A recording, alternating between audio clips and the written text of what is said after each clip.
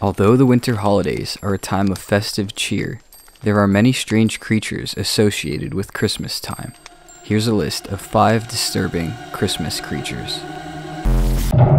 Sometimes referred to as an anti-Santa, Krampus is a creature known to torture and punish misbehaving children. Like many Christmas traditions, he is believed to have been carried over from pagan winter celebrations, which explains his devilish appearance. He carries a basket or sack with him to carry naughty children to hell. Another holiday creature believed to have been of pre-Christian origin is Frau Perchta. Once known as a goddess in Alpine paganism, she often takes the form of a ragged old crone. Frau Perchta visits children around the holidays to reward good children, but children who have misbehaved are disemboweled and stuffed with straw and rocks.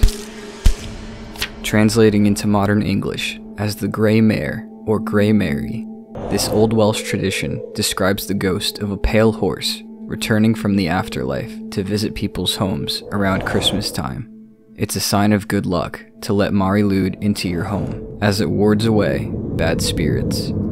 Grýla is the Icelandic Christmas witch. She is an ogress who comes down from the mountains to steal naughty children in order to eat them.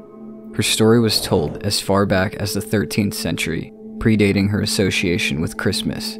She has primarily stood as a symbol for the harsh and unforgiving winter weather. The Yule Cat is not a mere house pet. It's a giant, man-eating beast that roams the countryside searching for victims. Rumors of the Yule Cat were spread to scare Icelandic farm workers to finish spinning their wool before the holidays. Those who didn't would be eaten alive.